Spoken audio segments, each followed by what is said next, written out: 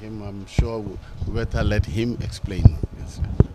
I'm sure moving forward, the caucus will discuss all the ramifications of the effects of our leader resigning and the process of selecting or electing a new one. We'll discuss all that, and if there are any implications that would have negative impact on our caucus, we may decide, we may plan a route that will keep us together. Again, I'm not sure I'm the most experienced one, but I'm happy working as a deputy speaker, and I have no desire to move to the majority leadership position. I haven't had discussion with him in that respect. I would like to discuss this with him, the manifesto committee work versus, but the manifesto committee's suggestion was made to him before he resigned. At that time, he had not contemplated resigning, so I don't think it would have caused any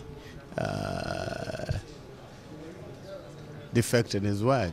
As anybody who has been close to him